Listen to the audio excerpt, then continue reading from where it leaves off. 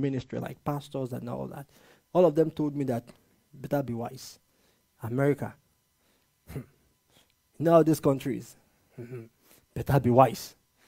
I said, okay.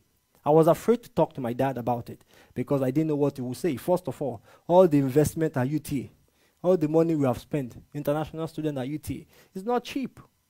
I was afraid to talk to him.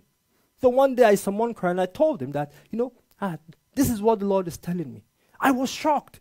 You know why I was afraid? Because my dad was a career person. Was an accountant, was a chartered accountant all his life. He worked top manager all his life. So I was saying that where did I get this boy from now? I thought that's what he was going to say. When I called him, I was shocked. He said, Michael, God said that. Do it. Leave everything. I will support you. I was shocked. You know why? He has come to the end of his own life. He has seen everything. He has seen everything. He said, this is the best thing you can do.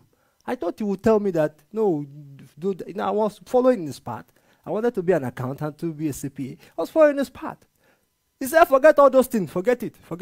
Follow the Lord. If that's what he's telling you, do it. When I now went back to him when things was tough, after like 2 months, I think I want to change, I will still follow God, but the things I want to do them. He kept quiet for a few minutes. I said, Michael. Said, the God I know doesn't change. You are the one that is changing. So he told me, stay there. It may be painful. Stay there. Nobody follows God and regrets. Stay there.